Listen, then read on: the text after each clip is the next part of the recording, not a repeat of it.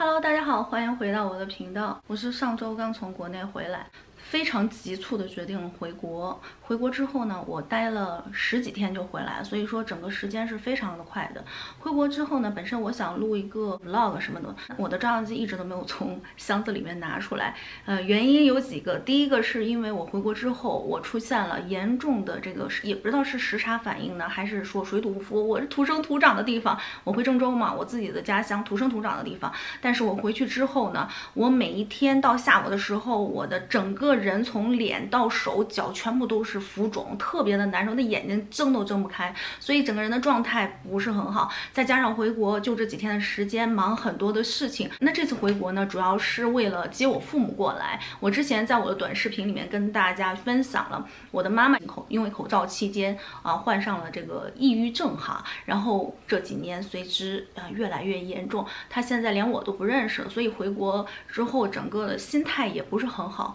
再加上事情也很多。这次回国的体验感，我自己觉得并不是很好。当然了，也是非常的激动了。在回国之前，我也是感觉了想去吃什么呀，买什么东西。但是回去之后，因为太匆忙，然后很多东西都没有办法实现。那今天呢，我想跟大家分享一下我在国内仅有的那一点点的时间买到的一些我认为不错的一些小玩意儿。那我这次回去的时候呢，是在东京转机，有2个多小时的转机的时间，然后就在里面横逛了一下。东京机场最火爆的竟然不是护肤品，也不是什么酒啊什么的哈，最火爆的就是他们的这种小零食，他们这些零食做的都非常好看。那首先一款呢，就是我自己个人一口都没有尝到的草莓蛋糕，那个草莓里面是夹心的，我听我儿子说特别好吃，是我买的所有零食里面最好吃的，我自己没有吃到哈，就不做点评。还有一款就是这种哈密瓜的小蛋糕，这个小小的一颗还挺好吃的。它跟那个草莓蛋糕就是有异曲同工之妙哈，但是草莓蛋糕稍微大一点，然后它做成草莓的形状，这个就是一颗小小的金色的像小纸杯蛋糕一样的，然后里面也是有夹心的，有点像那种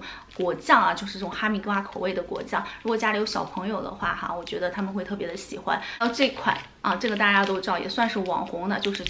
这个香蕉酥。以前他们有一个香蕉蛋糕，我记得香蕉蛋糕是日本的还是韩国的，想不起来了。之前有买过。然后这个是香蕉酥，这个有点像咱们中国的这个蝴蝶酥哈。然后口味，但是它香蕉的味道特别的浓郁，它比蝴蝶酥要更酥软一些。蝴蝶酥是酥中带糯哈，这个就是更酥脆一些。这就算是好多年的这种白色恋人老网红哈，可能路过东京机场的人可能都不会错过这一款小零食。那除此之外呢，还买了在加拿大这么多年很难买到的产品。一个就是这个意大饼因为我身边周围很多在加拿大的朋友们，他们很多都是找代购到日本或者到中国代购，再代购回来。那这次既然去了，我就买了一个这个意大饼，我买的是1号色。那我认为这款粉哈，就是对于我自己的皮肤状态来讲的话，我觉得就是 it's okay， 就是没有像大家说的那么惊艳。原因有几点。那我认为它首先比较适合这种贵妇肌，就是你皮肤可能干没有毛孔，因为这个粉它不干，它也不拔干，非常非常的细腻。你说它有亮白的效果，可能在我的脸上，因为我买的是1号色，在我的脸上看不太出，因为它非常的透哈，它那个即使有一点点增白，但是它是透的这种感觉，所以它没有明显的亮白的效果。同时呢，它对于我这个大毛孔来讲的话，就是相比其他我喜欢的粉饼，就比如说香奈儿或者是香奈儿的散粉或者是 Make Up Forever 的散粉或者是就是这边的这个叫什么罗拉的散粉哈来讲的话，它的控油效果是不行的，就是它不适合油皮。每个人对这些东西的体验感是不一样，在我这里确实是这样子的感受。所以如果你在北美地区，或者你在其他的任何国家很难买到的，包括国内现在代购特别贵哈，我觉得没有必要去买就是这么简单，没有必要去买。但是确实是一个好产品。那如果你想体验一下的话，它能给你一个非常清透的一个妆感，但是整个的持妆效果，就比如说控油力度毛孔修饰力度只能说一般般。另一款产品就是 Cpb 的这款隔离，因为我想夏天哈就擦一个防晒，擦一个隔离。你看我今天也没有擦任何的粉底，没有什么重要的情况下，我也不想去擦这个粉底，所以这个隔离很方便。那这个隔离跟我来讲的话是不错的产品，是一个非常好的产品。但是如果说性价比的话，它跟国内的一些产品真的没有办法比。有条件的话可以尝试一下。如果你说我不想花这么多钱去买一款这个40克的隔离的话哈，你说不买也罢，也有很多替代产品，我马上接下来我就能跟大家提到。那这款对我来讲呢，它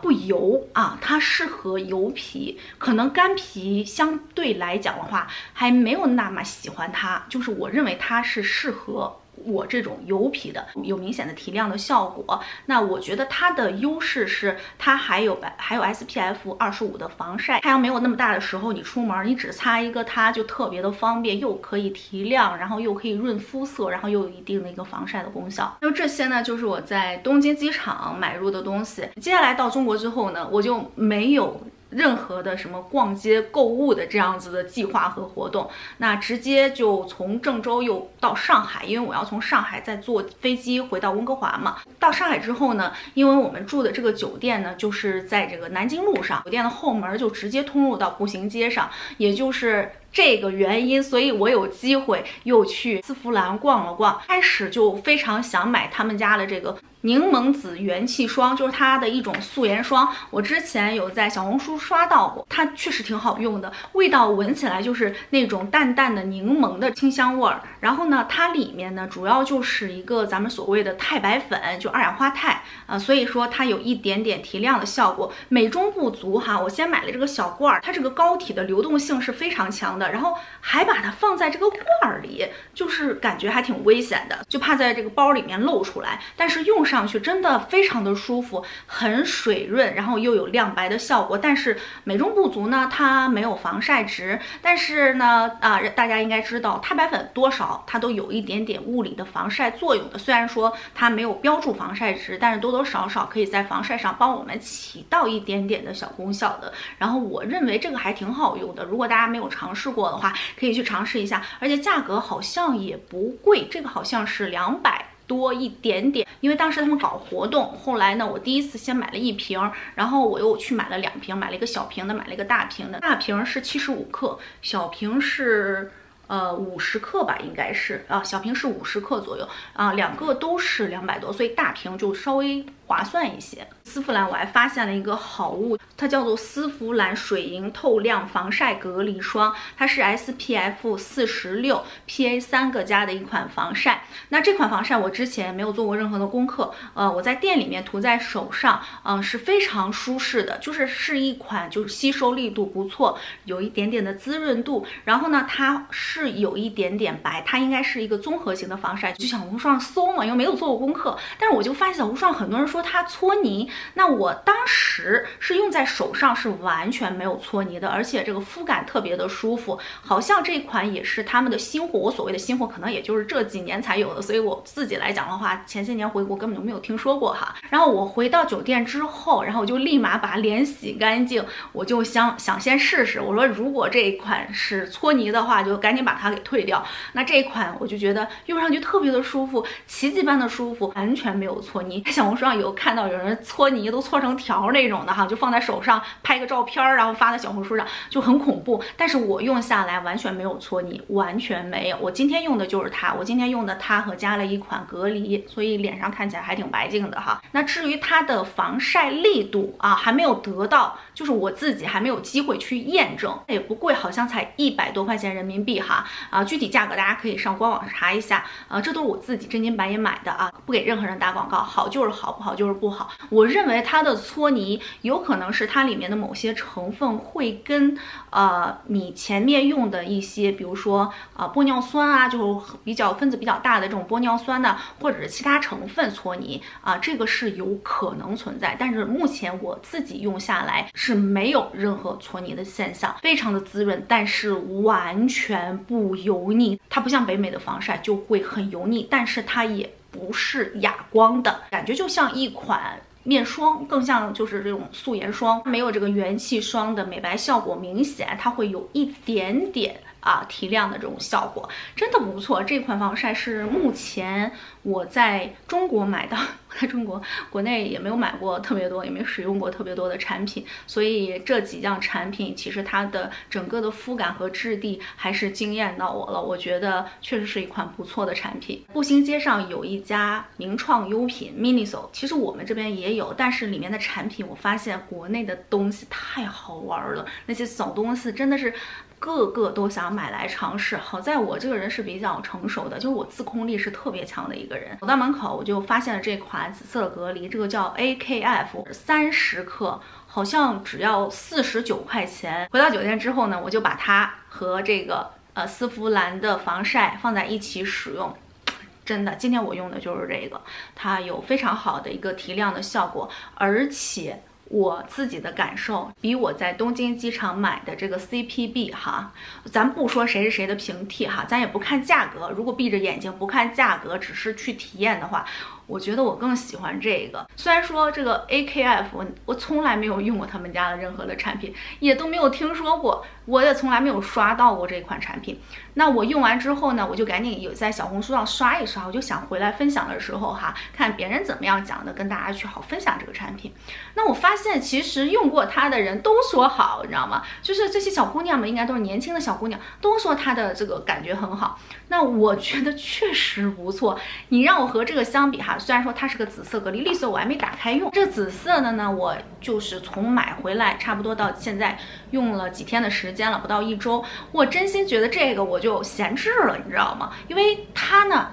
要比这个要干这个就非常非常的水润。虽然说它是紫色的，但是呢它比较适合我们这种黄皮。那你如果是皮肤比较粉白的话，你可能用它会有一点点发灰，你可以用这种绿色的或者是其他颜色。我去买的时候没有翻到其他颜色，只有绿色和紫色。但是我在网上去搜的时候，它还有其他的颜色，大家可以看一下。但它整个的质地和肤感真的非常的好，它的膏体很细腻我也没有发现任何涂不匀的状况也有可能是我把它放在那个防晒里面一起去涂，没有那么厚重的去涂它，所以我没有任何的涂不匀的状况。如果你想白的更明显一些，因为我这次回国我也确实发现了咱们中国的女孩还是追求这种白皙感、白嫩感。你走到街上你看着逛街的小姑娘你会发现她们有的这小姑娘年龄小的那种她这个白的这个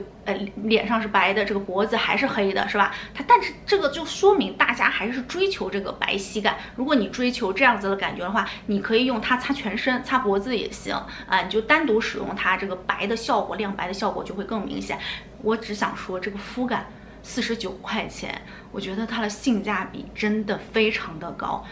我自己不看价格使用，我这个我已经忘了多少钱买了，说实话你不顾及任何的东西去闭着眼使用的话，那目前用的最多的就是它，还是它。这个已经闲置了，用了2次已经闲置，因为是东京机场买的嘛，它就先打开使用。